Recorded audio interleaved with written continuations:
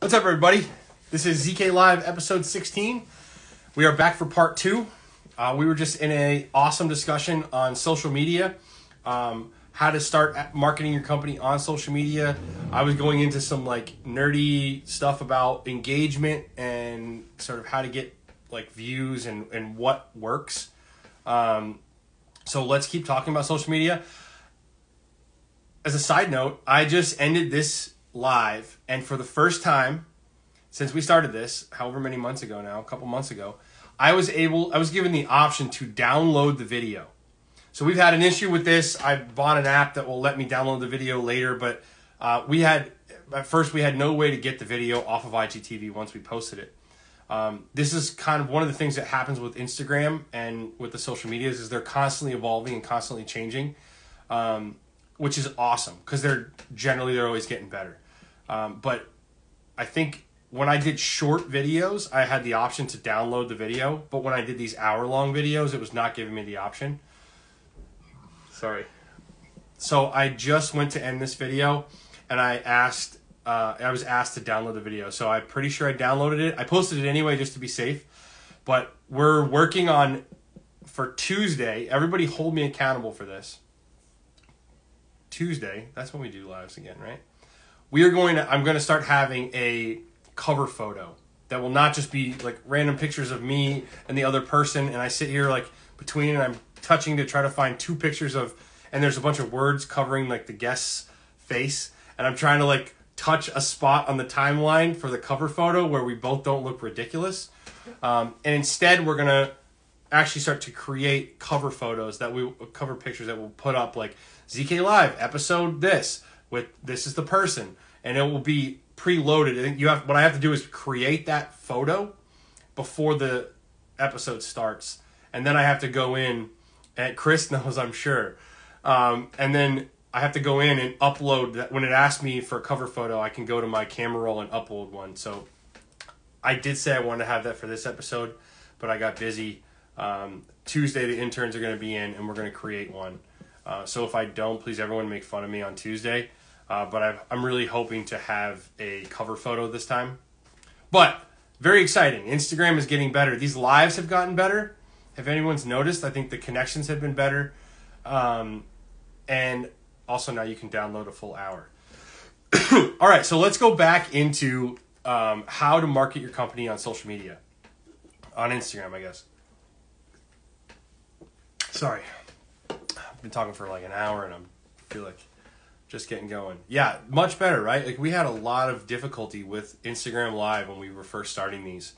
And not just me. I know some people who work for Adam Dias, who was on this show. His girlfriend works for a very large, Fortune 100 company, and she's in the marketing department.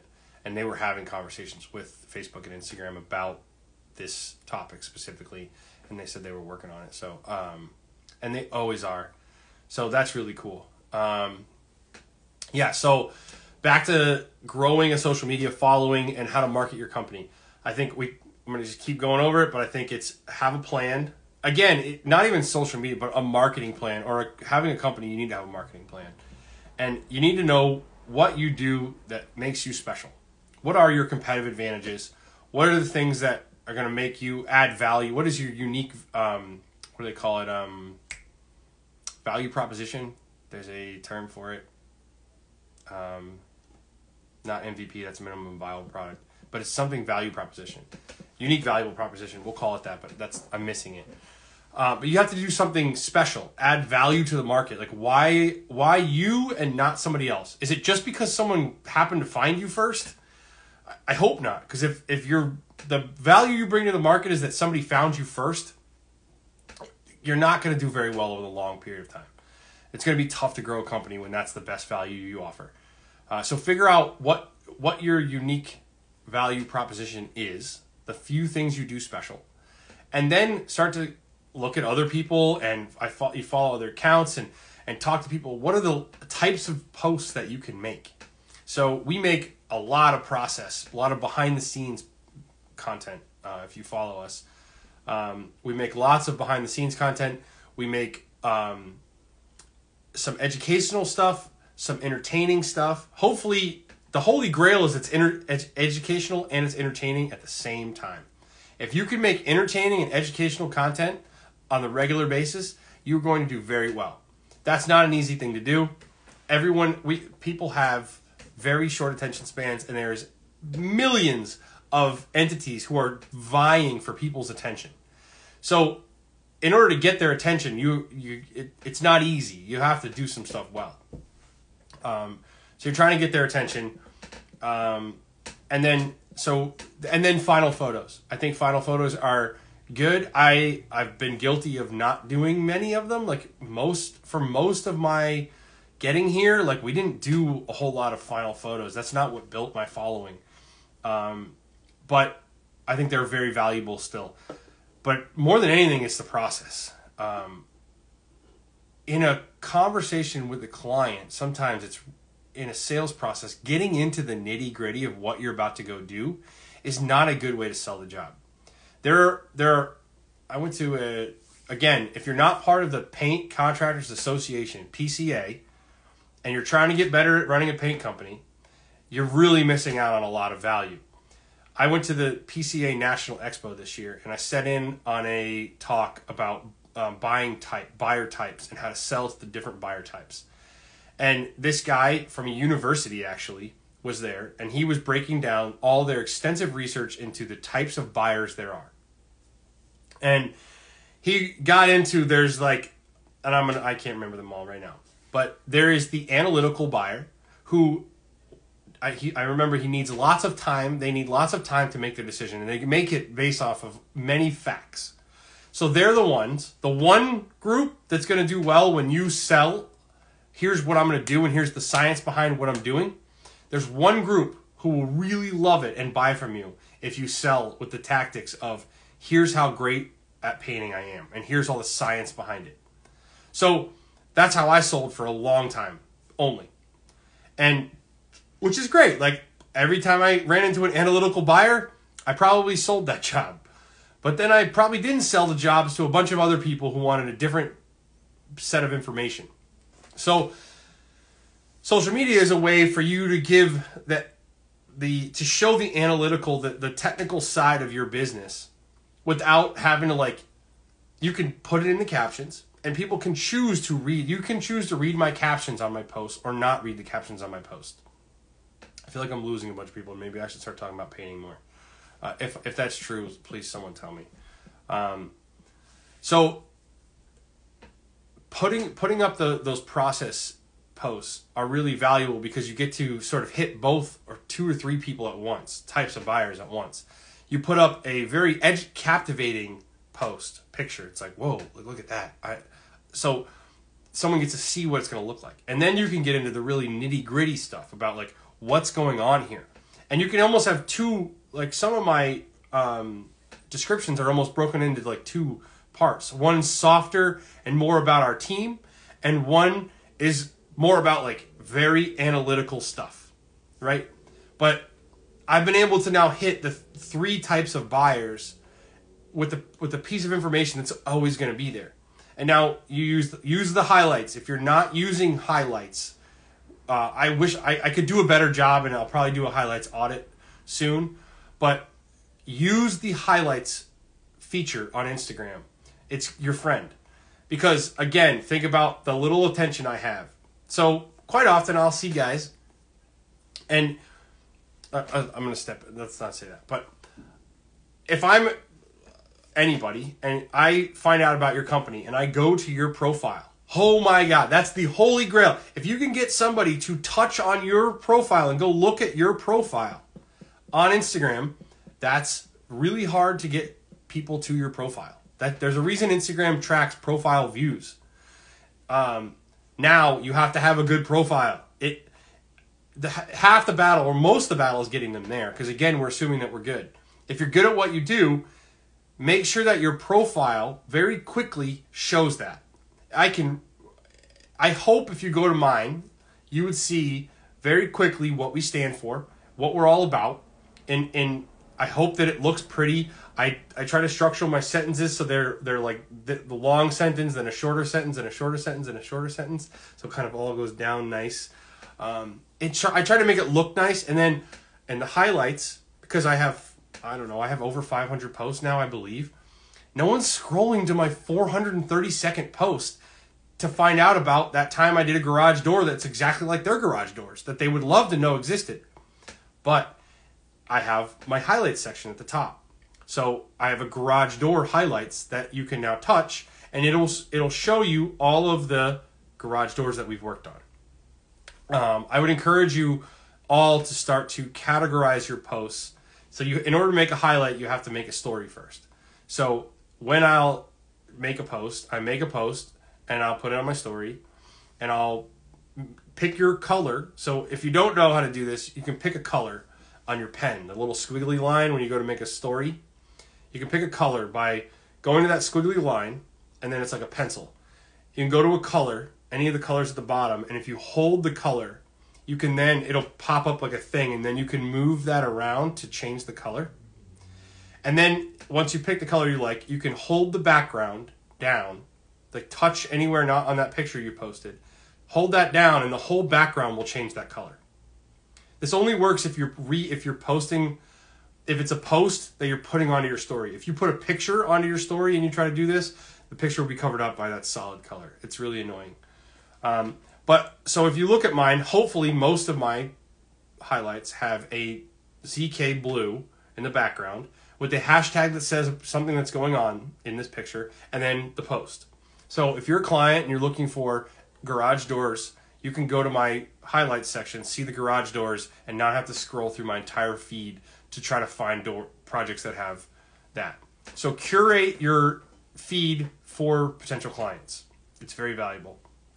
I feel like I've gone on for a long time about this. Engagement's down. I'm going to start answering questions because that might be boring to people. They're like, dude, you're a painter. Shut up and talk about painting. How do you know when the time was right to expand your business from yourself to growing a team? I would say, let's see. When there's a few things, I would try to raise your rates. And well, what are your goals? Do you want to have a big company? If you want to have a big company, there's probably a different way of going about it than if you just need to hire a couple people to sort of meet demand and not lose out on great projects. I think that first you want to that was great. Thank you for the crash course. Thanks, man. I've thought a fair amount about this stuff. That's how I have the following I have, is I definitely have spent time trying to optimize what we do on here. Again, just try to learn all the time. Whatever you're doing, just try to learn. Back to, what was that question? Oh, expanding your team. So we talk about this all the time. It's one of my fascinations in business, this basic economic theory of supply and demand. And if supply is constricted and demand increases, then price goes up, right? If 100 people want you to come paint for them and you can only do one paint job this month, then the 1 out of 100 who's willing to pay the most will get to hire you. Therefore, your prices will be high, right? Supply and demand. So I would encourage you to always keep demand fairly higher than supply. And that's the game. As a business owner, you are playing with, the way you play with it is with pricing, generally. You're playing with supply and demand all the time by using your pricing. So when demand is through the roof, if you're a one-man band, if you're a one-person painter and you're trying to do this thing, you should be $80, $90 an hour. You should be expensive. Way more than me, right? If I get to hire you and you're going to come do the work, only you, and you've been painting for 15 years and you eat, sleep, and breathe it, and you love painting, you should be commanding top dollar. Because arguably you should be faster than a guy working for a company, right? So in that hour, you can get more things done. So you should get paid more for that hour. And you don't have to, it doesn't take a lot of jobs to stay busy for the month if you're a one-man band, right? So that means that it should be easier. You should be able to give pricing that keeps most people away and keeps just enough people that keep you busy, but you make good money. So that's the thing I would start with. First of all, you have to get your hourly rate high enough so that you can afford to pay employees. If you are charging $35 an hour today, you cannot afford to pay employees. Not legally. And again, someone prove me that I'm wrong. But if you are charging $35 an hour, you're not charging enough. Let's just put it that way. That's not enough to run a company. That's enough to be a guy that's just working for himself. That's not a business.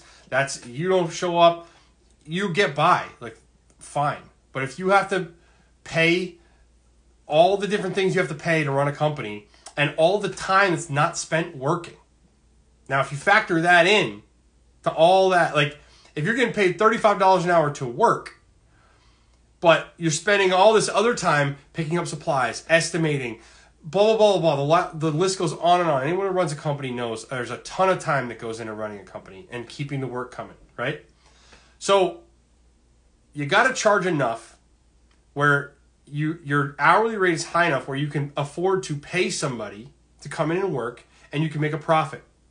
So again, I would say that's at a minimum, that's $45 an hour. At a minimum. I would never hire an employee until I was billing at least $45 an hour. If not, I would want to see $50 an hour or higher. Again, this is just my personal opinion. I think I see a lot of guys who do it the opposite way, and it causes a lot of pain. Get your hourly rates up. The way you get your hourly rates up is you build demand and you keep supply the same. So keep making a bunch of people happy. Keep doing a great job. And don't bring on any employees. So now you have this, like, over 3 years, you'll have a bunch of people who want you to come back and paint again. Guess what? Now you get to raise your prices. And you're going to lose clients. Great. That's fine. They hired you because you were cheap in the first place. They got lucky. Right? All my first clients from 7 years ago, they were getting the deal of a lifetime. In fact, they were taking advantage of me. I didn't know it at the time. Many of them were.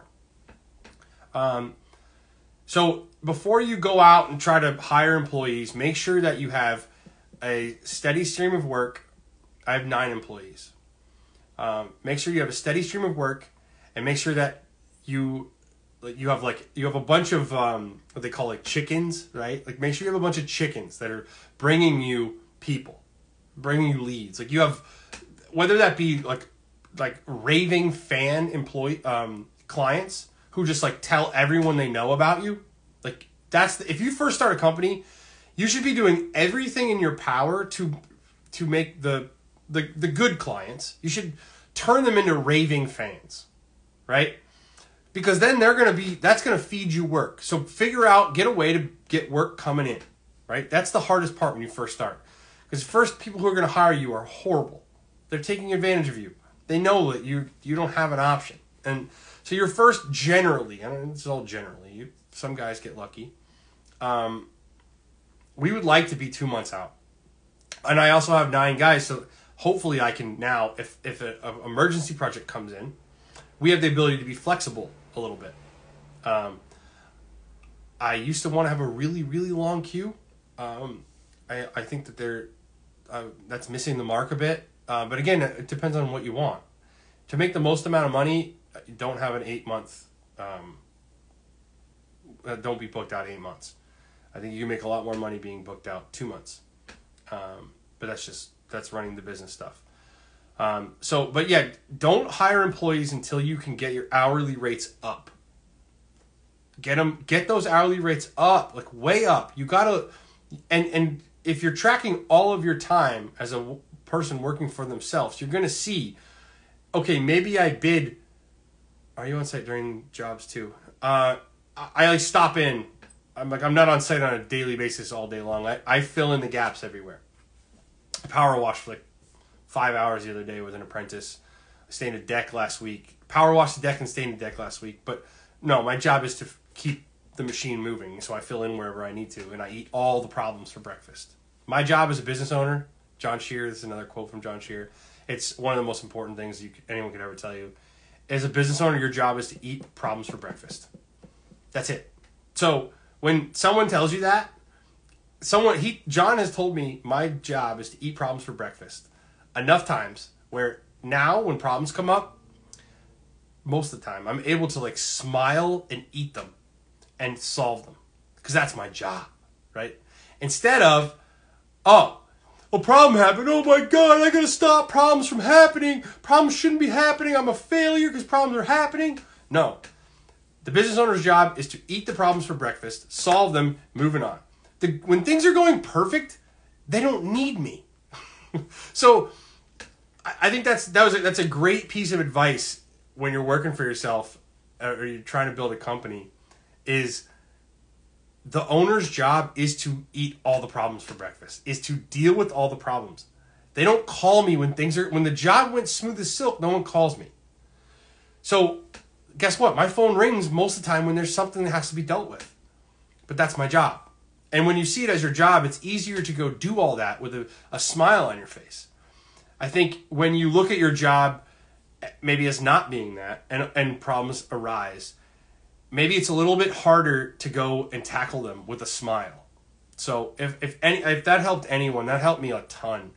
Again, I'm a huge fan of perspective. How you view the world will dictate so much in your life. At least that's been the case for me, is how you view the world will dictate so much about how you react to it and what you get out of it. So perspective is huge. Again, to reiterate one more time, I don't mean you bill by the hour, EA. I mean you estimate by the hour, right? We have an hourly rate that we are estimating by. That's what I mean by that. When I talk about hourly rate, if you're billing at $500 for 8 hours for a man day, right? 500 divided by 8 is whatever that is. What's that? I can't. My brain is fried right now. But you get what I'm saying. Sorry, I just lost it. I tried to do math after like riffing for that long. Sherwin-Williams paint. What's your opinion? We talked about this, but Sherwin-Williams makes great paint. Most paint companies make good paint. The question is, what is good? How are we defining good? For many contractors, easy access to paint is the most important part for many people. So there you go, 62.5. Thanks, man. Yeah, so if you're estimating at $500 a man day, that's $62.50 an hour. I would say that if you're a one-man band, in the East Coast, New England, where I'm at, obviously, if you're in the middle of nowhere in Oklahoma, like, you're not going to be billing the same hourly rate as I do because my cost of living is way higher here. So it's kind of all relative, I guess. But you need to make sure that you're making enough money where you can pay somebody a good wage to work for you. When they're your first employee, it's work with you, not for you. I think that's the piece I definitely missed in the beginning. It was like, oh, I have all these employees, like I have all this revenue coming in. It doesn't mean anything. Like, we're not in business to have revenue, and we're not in business to have employees. We're in business to make money. And the way you make money is by adding value to the world. In a way, you add more value to the world than you take, right? Look at all the billionaires. They built companies that added more value to the world than they took. They added tons of value. And so they got to take some of that value back in the form of money. Do you depend on planning before I start work the next day to revitalize your business? Do you depend on planning before I start work the next day? $750 a lot for an apprentice. A week. For a 40-hour week? Someone do the math on that. I'm not doing math right now. One-man band can work for 6 months when you just started the company. After that, you need to hire people because you lose time, you lose jobs, and lose money. Well, if you want to work by yourself, that's fine. But like I said, I think a one-man band should be charging significantly more than an established company in that same area per hour. right? Now, so their pricing, so in that equation, sometimes their pricing may be fairly similar. They still might be a little bit more. Hopefully, they're still a little bit more. Depends on what your niche market is, but a lot of people do like to hire a guy the guy who does the estimate's going to show up. That there's a lot to be said for that. Now, some clients want a team to show up and the job to be done in 2 days. You're not going to win those jobs, so forget about those clients. But I think that there are some clients who would pay a premium to somebody who was going to show up and do the work that estimated and that is the company. So target those clients. Don't forget that when you first start your company, that like you're gonna get some pieces of feedback, some data, right? The first time you give an estimate will be like N of 1. That'll be your first piece of data. Don't determine the rest of your company's life on the one piece of data you get. The first time you talk to a client and something happens, like, please don't project out the rest of your career based off of one client's like interaction. If you start to run into the same thing over and over and over, yeah, maybe like that's true for life. Like if the world keeps slapping you in the face, like maybe you should do something different. But, you know, I think that we're superstitious natives at heart as people. And so when you first start off and you go to do an estimate and a client says this or someone does that, you start to be like, oh, the whole world is like that. And it's like, well, wait, maybe you're like missing out on the great client that was the next estimate that you can't even make because you're too busy doing the job that you just booked for a crappy client, and you blow that client off because, oh, I'm overwhelmed, I have too much work, right? I think that perspective is very important, and so keep trying to raise your rates when you're a one-man band. Like that's the time. You get to experiment. You get to do awesome R&D. And all it takes is one job to book you up for the next 3 weeks. Like, it's beautiful. And for that 3 weeks, then I would be playing with my estimating. I would be experimenting with what I can do. Jake Bresson, we've had this conversation. And I'm going to touch base with you this week and see how it's going. I've had 2 people now recently talk to me and say, oh, I'm booked up for the whole summer. And they're like small companies, 1 or 2 person. That's not a good thing. You don't want to be booked up for the whole summer before the summer starts if you're a 1 or 2 man per company, especially when you're new. Maybe Jessica did that, but she's $120 an hour. So if you're $120 an hour and you're booked up for the whole summer, we're not talking about you. But you don't want to sell all your jobs and book all your time instantly. I know there's a tendency to want to do that. People are asking me paint questions now. Let's go back. What are the services you offer? Yeah, we're interior and exterior. We're experts at applying coatings. So we apply coatings at a high level for clients who want a positive customer service experience and a really high quality paint job. That's what we're looking to do. Someone asked me, do you paint the ceiling or the walls first? Generally, we're going to paint the ceiling first. Almost always. I mean, come on. It is so much easier to cut that wall line with gravity on your side while you paint that line than it is to cut the ceiling. First of all, white doesn't cover very well. So you'd much rather have white come down onto your walls and then cover over white than the color come up onto your walls and try to cut upside down, cut a straight line with white over a color. That is a... this guy, then he said, just kidding. Oh, you got me. You'll never get to the highest market level doing everything by yourself. You need your representative like professional, especially getting big jobs for nice GCs. I mean, I know what you're saying. There is evidence that would contradict what you just said there. Jessica Allred was on this show. I would encourage everyone to go back and watch Jessica's podcast with us. With me. It was amazing. She's amazing. You should all follow her. Alternative Finishes. She is $120 an hour. She has a helper. She has an assistant apprentice.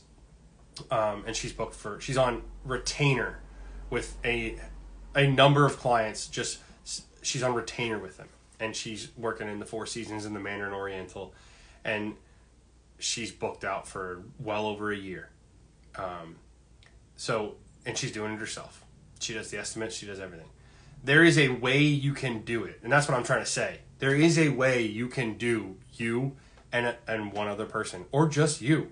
Look at a lot of the decorative painters. A lot of the decorative painters work by themselves. But, excuse me, most decorative painters are charging. They get it because they're in a world where more people charge more money. And they get it, and they understand that they need to charge.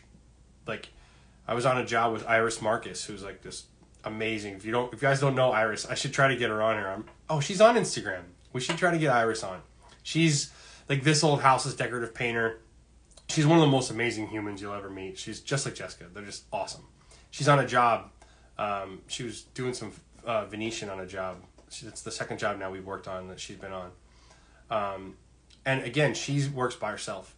And her hourly rate, she's probably $200 an hour. If you look at how she bids. She makes really good money. She's in absurd demand. She's a legend. She's been around forever. She provides an amazing product. So demand is really high for her.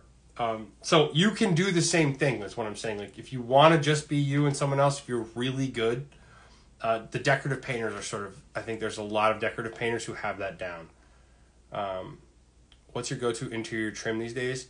Hall and Lac Satin, Hall and Lac Brilliant, Hall and Lac in general, I guess. Fine Paints of Europe, oil enamel, nothing like it. I love it. If you've not used Fine Paints of Europe, oil enamel, I suggest everyone at least try. That brings me to, there's more people saying things. All right, so a guy reached out to me this week. This is a ridiculous idea, and if everyone thinks it's stupid, please let me know, and we won't have to do it. But I thought it was kind of cool. If I was watching this show 5 years ago, I would have jumped at the opportunity to do this. But again, I don't know, whatever. I kind of feel a little weird about this, but we're going to do a contest, a Fine Paints of Europe cabinet door contest for anyone who wants to participate. I'll talk to Fine Paints. I'm sure we can figure out some sort of a prize if they don't want to get down on it, which I'm sure they will. But if not, I'll figure out a prize with my team. But it was suggested to me that we have this contest and I'll post about it, where painters can take Fine Paints of Europe, Hall and Lac Brilliant, that's their oil high gloss, and paint a cabinet door with it. And we are going to have a contest to see who can paint the best cabinet door with Fine Paints of Europe, Hall and Lac Brilliant. I'm not going to judge. My team is going to judge. So what we're going to do, this is going to take some time, because in order to ship, and again, it's going to cost a lot of time and money from people's pockets. So I don't know if anybody wants to do it. But if he was saying it would motivate him to get better. And that I am game for. I love motivation. I'm a guy who likes to like put my back against the wall and have to rise to the level of the occasion. So I think if I was 5 years ago, I would have loved if there was a master certified painter who was doing a contest on cabinet doors. Because as part of this, we're going to critique, not just critique, but give like lots of tips on how to up your game. So wherever your game is at with Fine Paints of Europe, it's where it's at. Not a problem. But we're going to have everybody, well, hey, if you can buff it, man, send that one too. Send in your best. If you want to be, and we can have 2 categories. We'll see how many people enter. Maybe we'll have 2 categories of a brushed finish and a sprayed finish. That way guys who aren't into spraying can also compete, because doing a high end, a very high level, I should say, Fine Paints of Europe brush finish is arguably the most expensive painting you can do in residential, or at least in the most demand. Not the most demand, but it commands the highest price. But what if we want to perfect brush? So we're going to have a contest. Assuming that enough people reach out and say they're interested. Take a cabinet door, paint it with gloss. Don't pick white. Just don't pick white, please. The darker the color, You will. So this is good. It's like diving, right? If you just jump off the diving board and do a dive straight into the water, that's like using white. If you want to do like the triple Lutz backflip with all the twists that has a 10.0 difficulty, you're going to use black. Black gloss is the hardest gloss there is. Phil says he's going to take bribes. You can roll it and say it's sprayed. You can do whatever you want. But send them in. We're not going to charge anything. You guys have to, obviously you have to get a cabinet door and you have to get the paint and you have to put it on there. So it's a lot of time and energy from you guys. I have no interest in charging. I hope that's what you meant. We are going to objectively rate them on this show on a Sunday night. I will take the cabinet doors and we will rate them. I'm not going to show them, my team, who did what.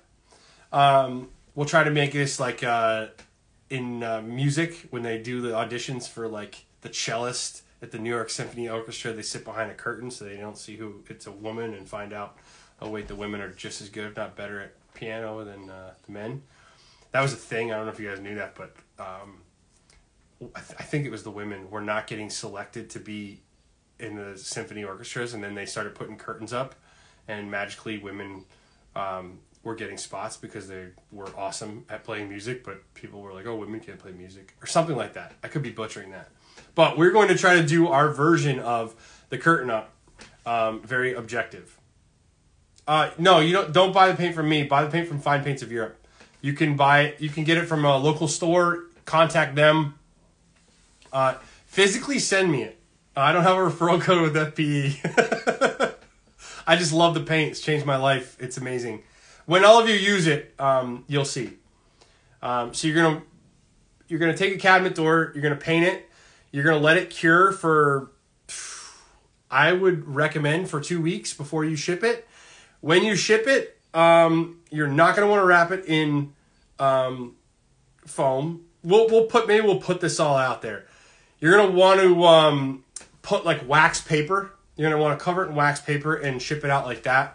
And we'll probably take into consideration if things happen in the shipping. Man, they have sick metal finishes even for cabinets.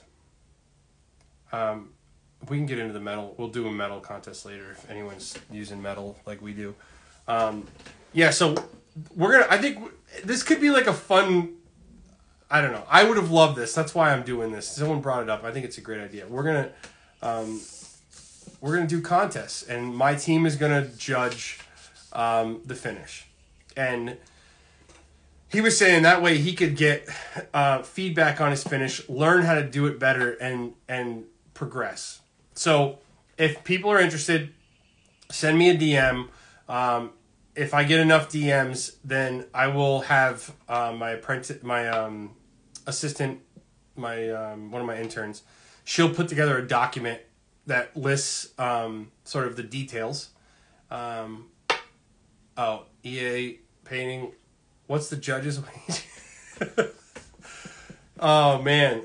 So, no judges will be paid off. We're going to have a very objective judging team on this one, I can assure you. I'm very into that. If you haven't noticed, so we have a giveaway coming up very soon. We're 300 away from 30,000 followers.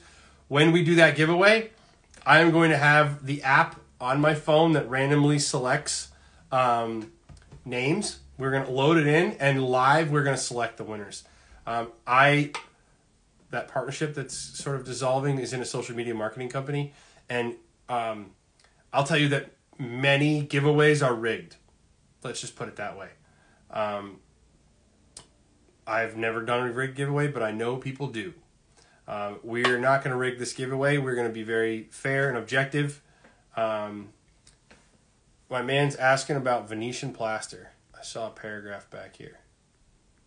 I'm not the guy to ask about Venetian plaster. What do you think about Venetian plaster? I think it's coming back strong from 10 years ago. I even saw Idaho painter holding a Venetian plaster trowel in his hand, and I respect the guy a lot. Yeah, I think Venetian plaster's coming back strong. No question. Whether it be Venetian, I'm that gloss job. I have to get back to the designer. I just realized I forgot to. Plaster's coming back real strong. Real strong. I saw Chris Polidoro's a quote he submitted for a new construction, and there was a $600,000 budget for plaster on the job. Plaster is here and is no joke. So yeah, I think it's really cool. We're trying to learn. I think we're gonna be doing a plaster type of paint where you roll it on and then like brush some like texture into the plaster, lime plaster stuff. Very cool stuff. Yeah, so let's say if I get 5 DMs from people who are interested in the giveaway in the contest, then we will do the contest. And then Jake, you asked 3 simple things paint contractors can do to better their business and the industry as a whole. I should have spent more time thinking about this. I feel like I've gone over 3 things so far. I will say the number one thing that comes to mind that you could do to better your business and the industry as a whole is always be learning and always be thinking. Like, take pride. It starts with taking pride in being a painter. And with pride comes the ability and the desire to want to better oneself, right? If you're proud, I was talking to Steven, one of our apprentices. We were driving back from Boston. And he's like, I'm proud to be an apprentice painter. Nothing made me happier. I love this kid. He's a beast. He's starting an Instagram account soon. You guys will have to all go follow him. All of our new people are awesome. Our whole team is amazing. I'm so lucky. But he was saying, he's like, I'm proud to be an apprentice painter. And I was not proud to flip burgers. I'm not like, you know, when you're doing all these other jobs, he's like, I'm not proud. He's like, I get to say I'm an apprentice painter, right? So my recommendation would be, first off, take pride in what you do. Be prideful to be a painter. And then study. Yes, like John said, study. Take this stuff seriously. Sorry. I have studied painting for a very long time. A very long time. That's how I was able to get certified by Fine Paints of Europe. Never mind Master Certified. I had studied painting. I understood. I was talking to Steven all about that. This kid's full of questions. We drive to Boston and back. He's asking me so many great, deep questions, but also for many of us painters, very, very superficial. Why primer? Why paint? What is clear coat? You know, but he's asking all these things. And I just got off track. Seeing these little people talk down here and my brain goes nuts. But take pride and study it. Think about it. Just think about what you're doing as much as you can. $30 per square foot of what? Wall space? That's really low. For the city, that's low. I know guys that are charging $60, $65 a square foot. How do you start off getting the work? By any means possible. I got here by faking it till you make it. I got t-shirts made. At the time I had a crappy car, but I got a magnet made. I put it on the side of my car. I got business cards. If you've done a Fine Paints gloss job, you'll understand why $30 a square foot is low. To do the level that, if you see what's going on out there, when you charge $65 a square foot, you're giving them a mirror.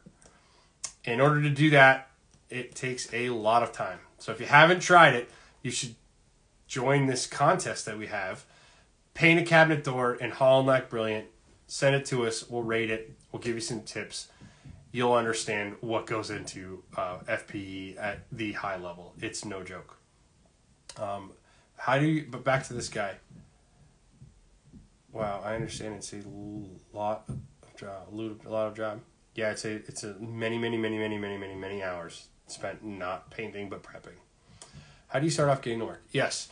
So essentially, like when you first start, man, hopefully you've been working for an established painting company and you've been doing side work.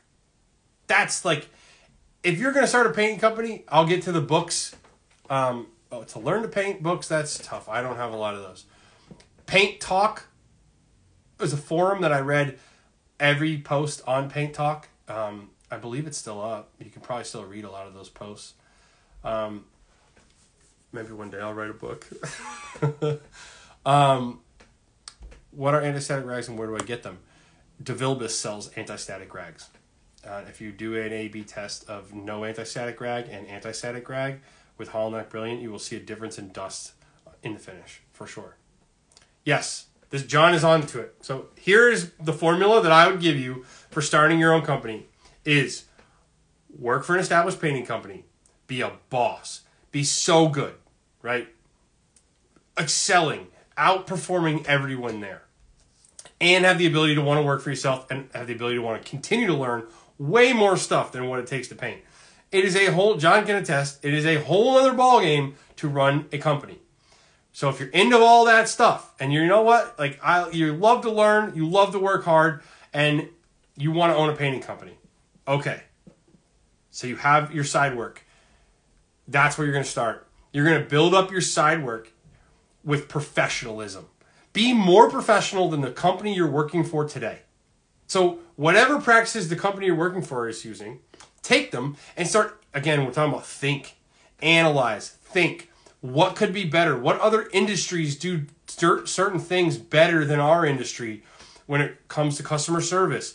What are the things you could do to be even better than the company that you're working for? Because you have to be way better at giving a paint job, which is not painting, but at providing a paint job to a client than your boss does. Because he's in business for how many years he's been in business. He has a built-in network, right? So, and now you could always just undercut him on price. Hey guys, if you want to start a paint company tomorrow and you want to get a bunch of work, put out cheap prices. No problem. You will have work. But guess what? You'll make way, way, way less money than and you'll have way more stress than if you just work for somebody. So don't use price as a way to get jobs all the time. I hate that. That's what's causing all the problems in our industry. Is people are just like undercutting to get work. Instead of think, what do we say? The 3 tips I have for businesses, think about how you can be better, how you can add more value to the market, right?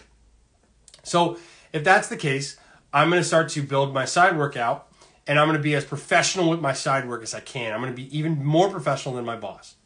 And once you've been able to do that, and you're keeping track of your hours and how long it takes you to do things, how long did you spend not painting on that job? Did you go out and look at that job twice? Did you help them with color? Did you run to the paint store 3 times? Right? If you did all those things, total up how many hours it was, now you got to figure out what does it really cost to do that job. It's more than what it costs to just do the work.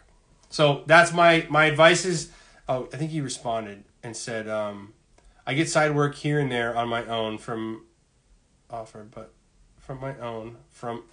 up and stuff. I don't know what that means. But so you need to look at your side work like it's your first client, and you need to blow them away. You need to give them the best customer experience they've ever had in their life and turn them into a raving fan. When you can have 5 raving fans that are out there telling everyone and their brother, you got to use my painter. He's amazing. It's only side work right now, so it's tough to get him. But when you get him, he's so good. If you can't get someone to say that, don't go out on your own.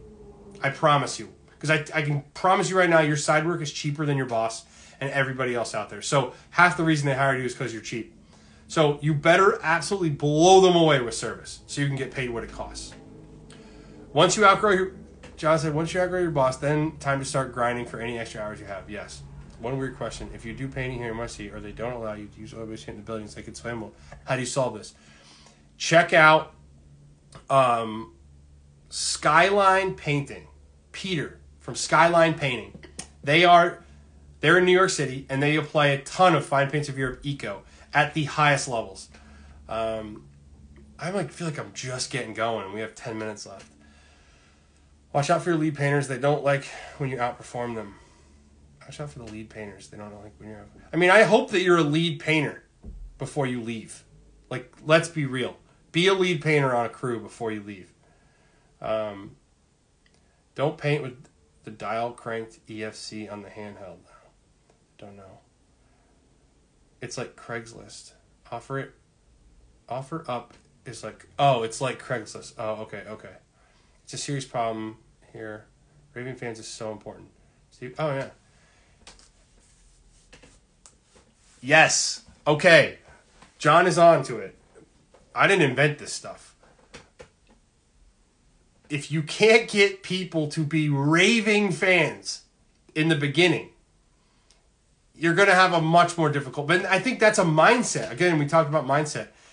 When you first start, I don't think most people who start paint companies have any idea what they're getting into.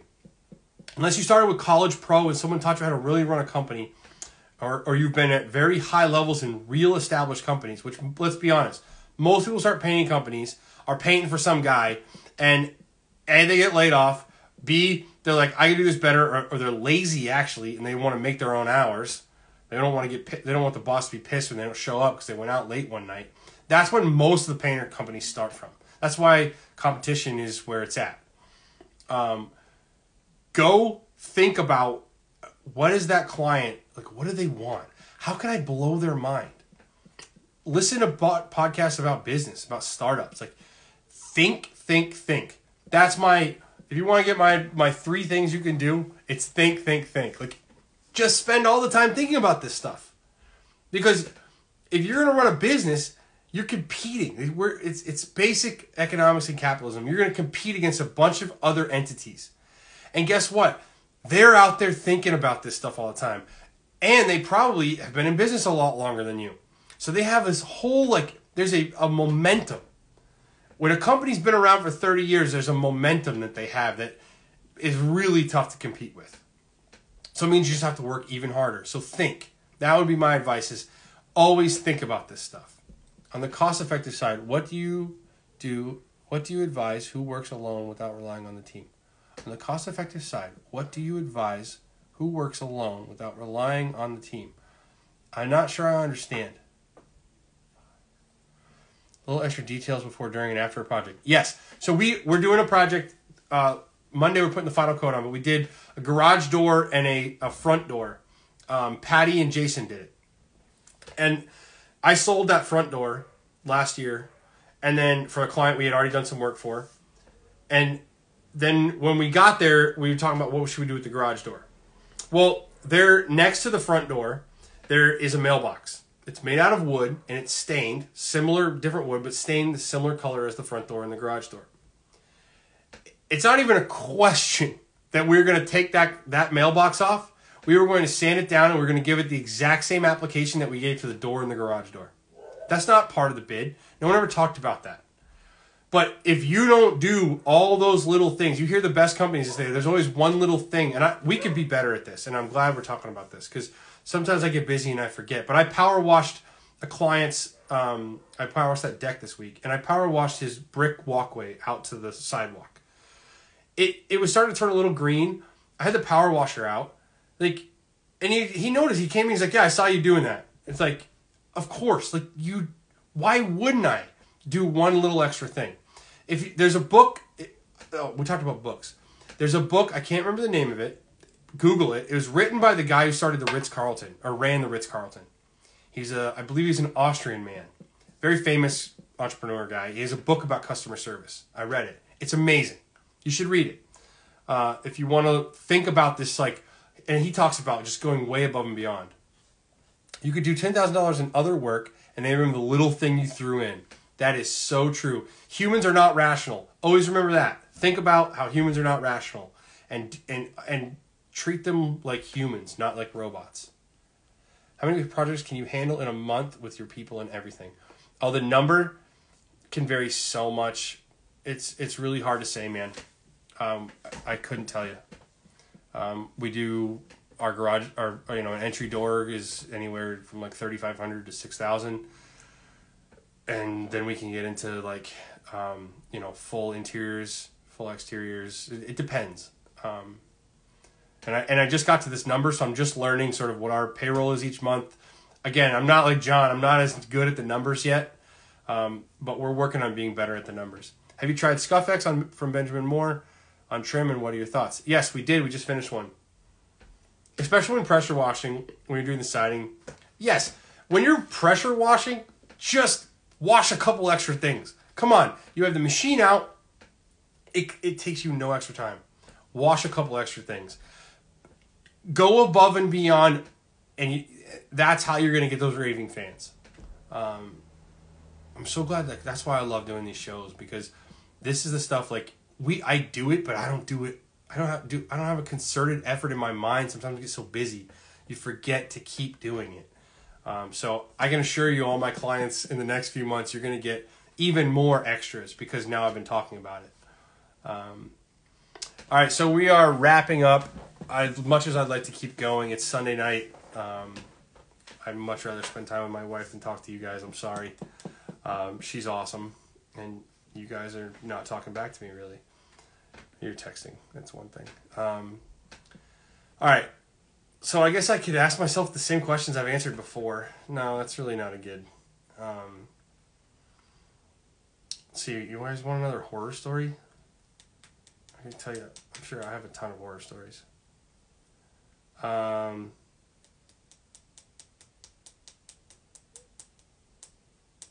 Before ZK had changed all the batteries and the smoke detectors for them.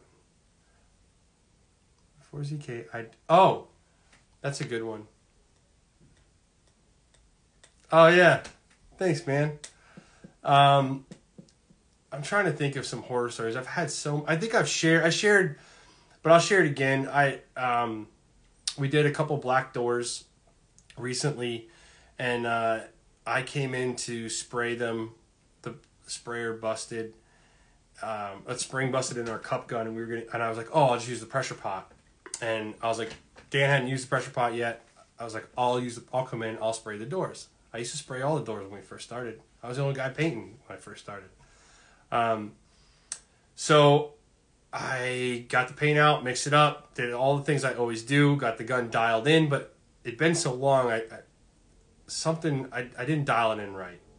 The spray pattern was perfect, but I guess I didn't have the muscle memory of, we always spray our paint onto a piece of like cardboard, or like brown paper that we have in the booth. We spray it out and we wait for it to drip, and we watch the drips come down. We want the drips to come down like all together and not like this, because if they come like this, it means there's too much paint in the middle and not enough on the edges. We want the drips to all be like this.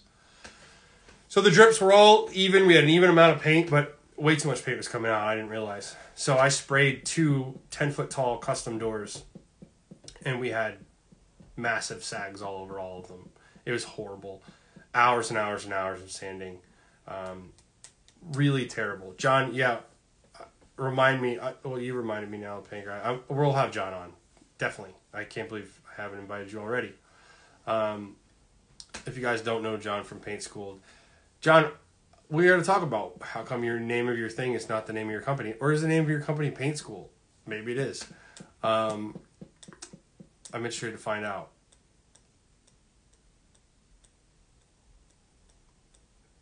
EA Paint. Just get to... Oh, this guy's asking a question.